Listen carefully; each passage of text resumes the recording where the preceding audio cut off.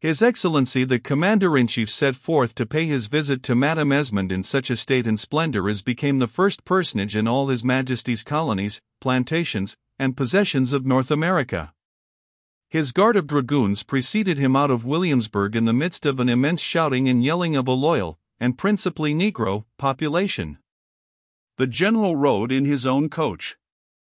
Captain Talmadge, His Excellency's master of the horse, attended him at the door of the ponderous emblazoned vehicle, and riding by the side of the carriage during the journey from Williamsburg to Madame Esmond's house. Major Danvers, aide-de-camp, sate in the front of the carriage with the little postmaster from Philadelphia, Mr. Franklin, who, printer's boy as he had been, was a wonderful shrewd person, as His Excellency and the gentlemen of his family were fain to acknowledge, having a quantity of the most curious information respecting the colony, and regarding England too, where Mr. Franklin had been more than once. 'Twas extraordinary how a person of such humble origin should have acquired such a variety of learning and such a politeness of breeding too, Mr. Franklin, His Excellency was pleased to observe, touching his hat graciously to the postmaster. The postmaster bowed, said it had been his occasional good fortune to fall into the company of gentlemen like His Excellency, and that he had taken advantage of his opportunity to study their honor's manners, and adapt himself to them as far as he might. As for education, he could not boast much of that, his father being but in straitened circumstances, and the advantages small in his native country of New England, but he had done to the utmost of his power, and gathered what he could. He knew nothing like what they had in England. Mr. Braddock burst out laughing, and said, as for education, there were gentlemen of the army, by George, who didn't know whether they should spell bull with 2 B's or 1. He had heard the Duke of Marlborough was no special good penman. He had not the honor of serving under that noble commander, his grace was before his time, but he thrashed the French soundly, although he was no scholar. Mr. Franklin said he was aware of both those facts. Nor is my Duke a scholar, went on Mr. Braddock. Ah, Mr. Postmaster, you have heard that, too, I see by the wink in your eye. Mr. Franklin instantly withdrew the obnoxious or satirical wink in his eye, and looked in the General's jolly round face with a pair of orbs as innocent as a baby's. He's no scholar, but he is a match for any French general that ever swallowed the English for fricassee de crapaud. He saved the crown for the best of kings, his royal father, His Most Gracious Majesty King George. Off went Mr. Franklin's hat, and from his large buckled wig escaped a great halo of powder. He is the soldier's best friend, and has been the uncompromising enemy of all beggarly red-shanked Scotch rebels and intriguing Romish Jesuits who would take our liberty from us, and our religion, by George. His Royal Highness, my gracious master, is not a scholar neither, but he is one of the finest gentlemen in the world. I have seen His Royal Highness on horseback, at a review of the Guards, in Hyde Park, says Mr. Franklin. The Duke is indeed a very fine gentleman on horseback. You shall drink his health today, postmaster. He is the best of masters, the best of friends, the best of sons to his royal old father, the best of gentlemen that ever wore an epaulet. Epaulets are quite out of my way, sir, says Mr. Franklin, laughing. You know I live in a Quaker city. Of course they are out of your way, my good friend. Every man to his business. You, and gentlemen of your class, to your books, and welcome. We don't forbid you, we encourage you. We, to fight the enemy and govern the country. Hey, gentlemen? Lord! What roads you have in this colony, and how this confounded coach plunges! Who have we here, with the 2 Negro boys in livery? He rides a good gelding. It is Mr. Washington, says the aide-de-camp. I would like him for a corporal of the Horse Grenadiers, said the general. He has a good figure on a horse. He knows the country too, Mr. Franklin. Yes, indeed. And is a monstrous genteel young man, considering the opportunities he has had. I should have thought he had the polish of Europe, by George the First should.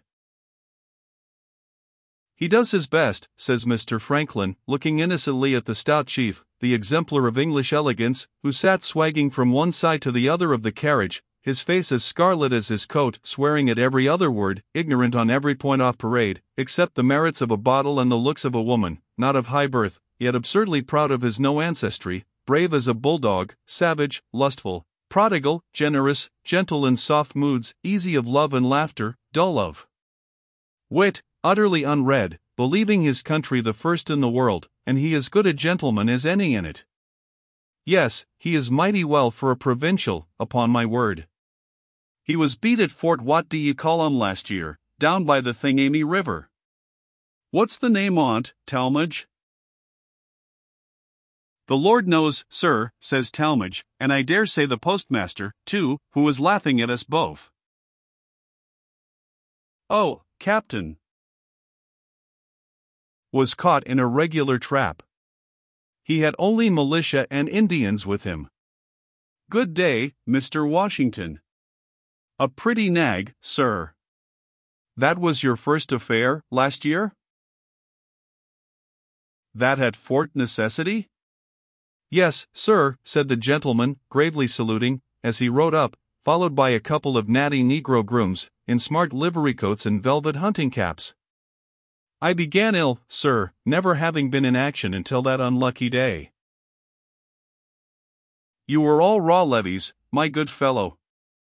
You should have seen our militia run from the Scotch, and be cursed to them. You should have had some troops with you. Your Excellency knows 'tis my passionate desire to see and serve with them, said Mr. Washington. By George, we shall try and gratify you, sir, said the general, with one of his usual huge oaths, and on the heavy carriage rolled towards Castlewood, Mr. Washington asking leave to gallop on ahead, in order to announce His Excellency's speedy arrival to the lady there.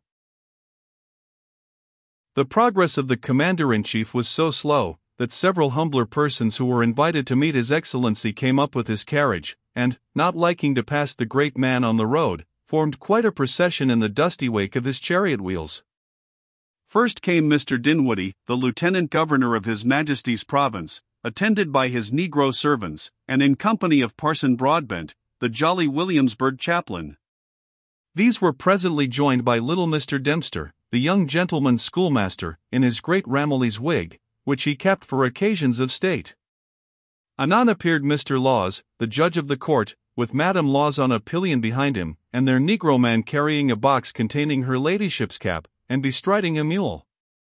The procession looked so ludicrous, that Major Danvers and Mr. Franklin espying it, laughed outright, though not so loud as to disturb His Excellency, who was asleep by this time, bade the whole of this queer rear guard move on, and leave the Commander-in-Chief and his escort of dragoons to follow at their leisure. There was room for all at Castlewood when they came. There was meat, drink, and the best tobacco for His Majesty's soldiers, and laughing and jollity for the negroes, and a plenteous welcome for their masters. The honest general required to be helped to most dishes at the table, and more than once, and was forever holding out his glass for drink. Nathan Sangaree he pronounced to be excellent, and had drunk largely of it on arriving before dinner. There was cider, ale, brandy, and plenty of good Bordeaux wine, some which Colonel Esmond himself had brought home with him to the colony, and which was fit for Pontificus Coenis, said little Mr. Dempster, with a wink to Mr. Broadbent, the clergyman of the adjoining parish. Mr. Broadbent returned the wink and nod, and drank the wine without caring about the Latin, as why should he, never having hitherto troubled himself about the language?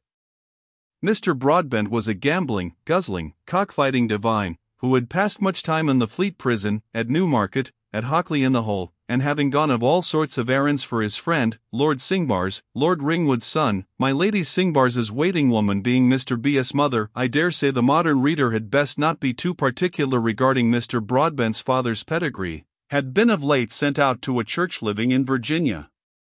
He and young George had fought many a match of cocks together, taken many a roe in company, hauled in countless quantities of shad and salmon, slain wild geese and wild swans, pigeons and plovers, and destroyed myriads of canvasback ducks. It was said by the envious that Broadbent was the midnight poacher on whom Mr. Washington set his dogs, and whom he caned by the riverside at Mount Vernon. The fellow got away from his captor's grip, and scrambled to his boat in the dark, but Broadbent was laid up for 2 Sundays afterwards, and when he came abroad again had the evident remains of a black eye and a new collar to his coat. All the games at the cards had George Esmond and Parson Broadbent played together, besides hunting all the birds in the air, the beasts in the forest, and the fish of the sea. Indeed, when the boys rode together to get their reading with Mr. Dempster, I suspect that Harry stayed behind and took lessons from the other professor of European learning and accomplishments, George going his own way, reading his own books, and, of course, telling no tales of his younger brother.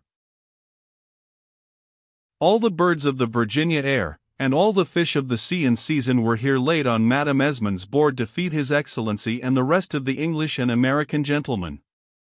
The gumbo was declared to be perfection. Young Mr. George's black servant was named after this dish, being discovered behind the door with his head in a bowl of this delicious hotchpotch, by the late colonel, and grimly christened on the spot. The shad were rich and fresh, the stewed terrapins were worthy of London aldermen. Before George, he would like the Duke himself to taste them, His Excellency deigned to say, and indeed, stewed terrapins are worthy of any duke or even emperor.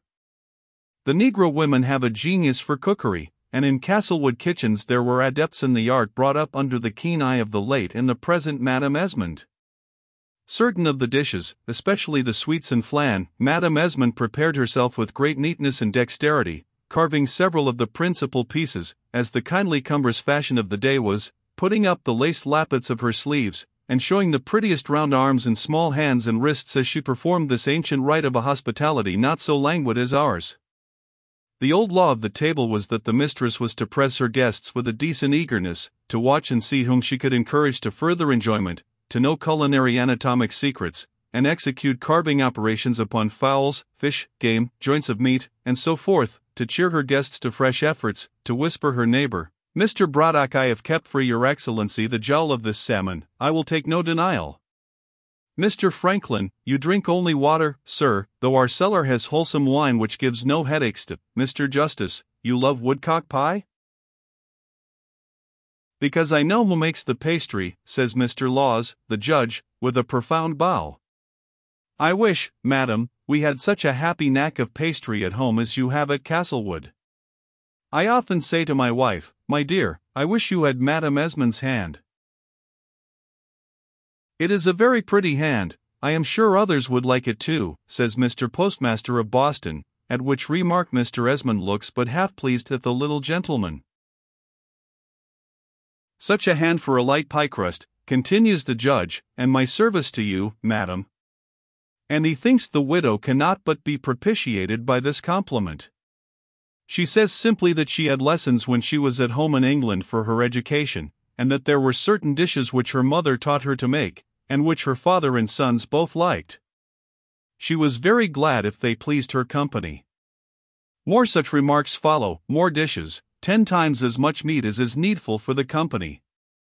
Mr. Washington does not embark in the general conversation much, but he and Mr. Talmage, and Major Danvers, and the postmaster, are deep in talk about roads, rivers, conveyances, sumpter horses, and artillery train, and the provincial militia colonel has bits of bread laid at intervals on the table before him, and stations marked out, on which he has his finger, and regarding which he is talking to his brother aides-de-camp, till a Negro servant, changing the courses, brushes off the Potomac with a napkin, and sweeps up the Ohio in a spoon. At the end of dinner, Mr. Broadbent leaves his place and walks up behind the lieutenant governor's chair, where he says grace, returning to his seat and resuming his knife and fork when this work of devotion is over. And now the sweets and puddings are come, of which I can give you a list, if you like, but what young lady cares for the puddings of today, much more for those which were eaten 100 years ago, and which Madame Esmond had prepared for her guests with so much neatness and skill? Then, the table being cleared, Nathan, her chief manager, lays a glass to every person, and fills his mistress's. Bowing to the company, she says she drinks but one toast, but knows how heartily all the gentlemen present will join her. Then she calls, His Majesty, bowing to Mr. Braddock, who with his aides-de-camp and the colonial gentlemen all loyally repeat the name of their beloved and gracious sovereign. And hereupon, having drunk her glass of wine and saluted all the company, the widow retires between a row of Negro servants, performing one of her very handsomest curtsies at the door. The kind mistress of Castlewood bore her part in the entertainment with admirable spirit, and looked so gay and handsome, and spoke with such cheerfulness and courage to all her company, that the few ladies who were present at the dinner could not but congratulate Madame Esmond upon the elegance of the feast, and especially upon her manner of presiding at it. But they were scarcely got to her drawing-room when her artificial courage failed her, and she burst into tears on the sofa by Mrs. Law's side, just in the midst of a compliment from that lady. "Ah, madam," she said, "it may be an honor, as you say, to have the King's representative in my house, and our family has received greater personages than Mr. Braddock. But he comes to take one of my sons away from me. Who knows whether my boy will return, or how? I dreamed of him last night as wounded, and quite white, with blood streaming from his side. I would not be so ill-mannered as to let my grief be visible before the gentleman, but, my good Mrs. Justice, who has parted with children, and who has a mother's heart of her own, would like me none the better, if mine were very easy this evening." The ladies administered such consolations as seemed proper or palatable to their hostess, who tried not to give way further to her melancholy, and remembered that she had other duties to perform, before yielding to her own sad mood. "It will be time enough, madam, to be sorry when they are gone," she said to the justice's wife, her good neighbor. "My boy must not see me following him with a wistful face, and have our parting made more dismal by my weakness. It is good that gentlemen of his rank and station should show themselves where their country calls them. That has always been the way of the Esmonds, and the same power which graciously preserved my dear father through 20 great battles in the Queen's time, I trust and pray, will watch over my son now his turn has come to do his duty." And, now, instead of lamenting her fate, or further alluding to it, I dare say the resolute lady sate down with her female friends to a pool of cards and a dish of coffee, whilst the gentlemen remained in the neighbouring parlour, still calling their toasts and drinking their wine. When one lady objected that these latter were sitting rather long, Madame Esmond said, it would improve and amuse the boys to be with the English gentlemen. Such society was very rarely to be had in their distant province, and though their conversation sometimes was free, she was sure that gentlemen and men of fashion would have regard to the youth of her sons, and say nothing before them which young people should not hear. It was evident that the English gentlemen relished the good cheer provided for them. Whilst the ladies were yet at their cards, Nathan came in and whispered Mrs. Mountain, who at first cried out no. She would give no more, the common Bordeaux they might have, and welcome, if they still wanted more, but she would not give any more of the Colonel's. It appeared that the dozen bottles of particular claret had been already drunk up by the gentlemen, besides ale, cider, Burgundy, Lisbon, and Madeira, says Mrs. Mountain, enumerating the supplies. But Madame Esmond was for having no stint in the hospitality of the night. Mrs. Mountain was fain to bustle away with her keys to the sacred vault where the Colonel's particular Bordeaux lay, surviving its master, who, too, had long passed underground. As they went on their journey, Mrs. Mountain asked whether any of the gentlemen had had too much. Nathan thought Mr. Broadbent was tipsy, he always tipsy. He then thought the general gentleman was tipsy, and he thought Master George was a lily drunk. "Master George," cries Mrs. Mountain, "why, he will sit for days without touching a drop." Nevertheless, Nathan persisted in his notion that Master George was a lily drunk. He was always filling his glass, he had talked, he had sung, he had cut jokes, especially against Mr. Washington, which made Mr. Washington quite red and angry, Nathan said. "Well, well!" Mrs. Mountain cried eagerly, it was right a gentleman should make himself merry in good company, and pass the bottle along with his friends. And she trotted to the particular Bordeaux cellar with only the more alacrity. The tone of freedom and almost impertinence which young George Esmond had adopted of late days towards Mr. Washington had very deeply vexed and annoyed that gentleman. There was scarce half a dozen years' difference of age between him and the Castlewood twins, but Mr. Washington had always been remarked for a discretion and sobriety much beyond his time of life, whilst the boys of Castlewood seemed younger than theirs. They had always been till now under their mother's anxious tutelage, and had looked up to their neighbor of Mount Vernon as their guide, director, friend, as, indeed, almost everybody seemed to do who came in contact with the simple and upright young man. Himself of the most scrupulous gravity and good breeding, in his communication with other folks he appeared to exact, or, at any rate, to occasion, the same behavior. His nature was above levity and jokes; they seemed out of place when addressed to him. He was slow of comprehending them, and they slunk as it were abashed out of his society. "He always seemed great to me," says Harry Warrington, in one of his letters many years after the date of which we are writing, "and I never thought of him otherwise than of a hero. When he came over to Castlewood and taught us boys surveying, to see him riding to hounds was as if he was charging an army. If he fired a shot, I thought the bird must come down, and if he flung a net, the largest fish in the river were sure to be in it. His words were always few, but they were always wise. They were not idle, as our words are. They were grave, sober, and strong, and ready on occasion to do their duty." In spite of his antipathy to him, my brother respected and admired the general as much as I did, that is to say, more than any mortal man. Mr. Washington was the first to leave the jovial party which were doing so much honor to Madame Esmond's hospitality. Young George Esmond, who had taken his mother's place when she left it, had been free with the glass and with the tongue. He had said a score of things to his guest which wounded and chafed the latter, and to which Mr. Washington could give no reply. Angry beyond all endurance, he left the table at length, and walked away through the open windows into the broad veranda or porch which belonged to Castlewood as to all Virginian houses. Here Madame Esmond caught sight of her friend's tall frame as it strode up and down before the windows, and, the evening being warm, or her game over, she gave up her cards to one of the other ladies, and joined her good neighbor out of doors. He tried to compose his countenance as well as he could. It was impossible that he should explain to his hostess why and with whom he was angry. "The gentlemen are long over their wine," she said. "Gentlemen of the army are always fond of it.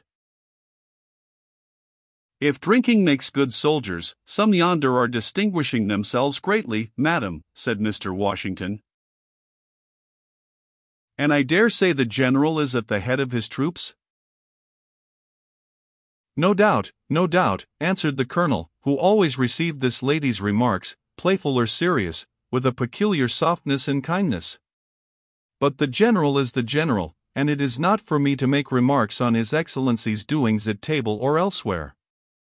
I think very likely that military gentlemen born and bred at home are different from us of the colonies. We have such a hot sun, that we need not wine to fire our blood as they do. And drinking toasts seems a point of honor with them. Talmadge hiccuped to me, I should say, whispered to me just now, that an officer could no more refuse a toast than a challenge, and he said that it was after the greatest difficulty and dislike at first that he learned to drink. He has certainly overcome his difficulty with uncommon resolution."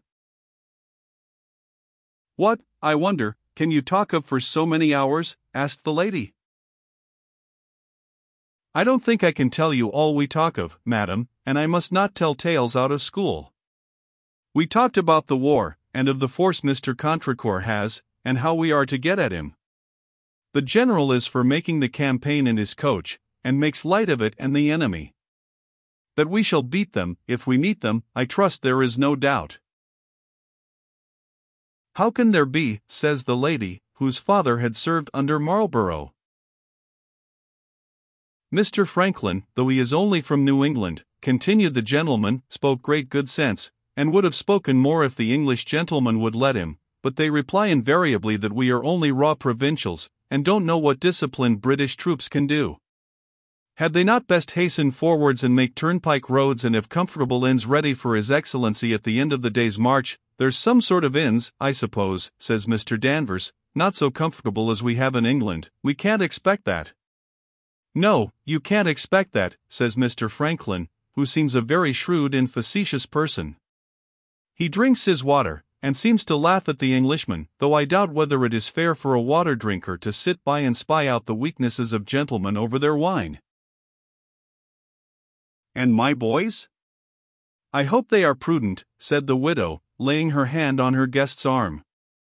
"Harry promised me, and when he gives his word, I can trust him for anything. George is always moderate. Why do you look so grave? Indeed, to be frank with you, I do not know what has come over George in these last days, says Mr. Washington. He has some grievance against me which I do not understand, and of which I don't care to ask the reason. He spoke to me before the gentleman in a way which scarcely became him. We are going the campaign together, and 'tis a pity we begin such ill friends. He has been ill. He is always wild and wayward, and hard to understand. But he has the most affectionate heart in the world. You will bear with him, you will protect him, promise me you will. Dear lady, I will do so with my life, Mr. Washington said with great fervor. You know I would lay it down cheerfully for you or any you love. And my father's blessing and mine go with you, dear friend, cried the widow, full of thanks and affection. As they pursued their conversation, they had quitted the porch under which they had first began to talk, and where they could hear the laughter and toasts of the gentlemen over their wine, and were pacing a walk on the rough lawn before the house. Young George Warrington, from his place at the head of the table in the dining room, could see the pair as they passed to and fro, and had listened for some time past, and replied in a very distracted manner to the remarks of the gentlemen round about him, who were too much engaged with their own talk and jokes, and drinking, to pay much attention to their young host's behavior. Mr. Braddock loved a song after dinner, and Mr. Danvers, his aide-de-camp, who had a fine tenor voice, was delighting his general with the latest ditty from Marybone Gardens, when George Warrington, jumping up, ran towards the window, and then returned and pulled his brother Harry by the sleeve, who sate with his back towards the window. What is it? Says Harry, who, for his part, was charmed, too, with the song and chorus. Come, cried George, with a stamp of his foot, and the younger followed obediently. What is it? Continued George, with a bitter oath. Don't you see what it is? They were billing and cooing this morning, they are billing and cooing now before going to roost. Had we not better both go into the garden, and pay our duty to our mamma and papa? And he pointed to Mr. Washington, who was taking the widow's hand very tenderly in his.